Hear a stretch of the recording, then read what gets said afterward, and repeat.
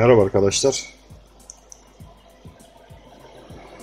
Bugün SLI çalışması, başka bir anakartla SLI çalışmasını hep birlikte göreceğiz. Anakartımız Asus Maximus Extreme anakartı. DDR3 16 GB RAM desteği var anakartın. Anakartımızın üzerinde iki tane NVIDIA PALIT NVIDIA GTX 460 ekran kartımız var. Şu anda SLI köprüsü bağlı. SLI uygulaması çalıştırıldı. İki ekran kartı aynı şekilde kullanılıyor şu anda. Anakartımızı bunun üzerine test edeceğiz arkadaşlar. Anakartımızın üzerinde Core 2 Duo E8400 işlemci var.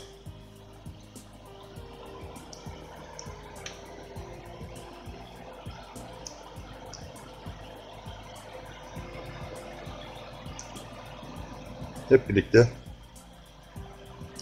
anakartımızın testlerine geçelim arkadaşlar. Evet arkadaşlar, anakartımızın SLI uygulama testine geçiyoruz arkadaşlar.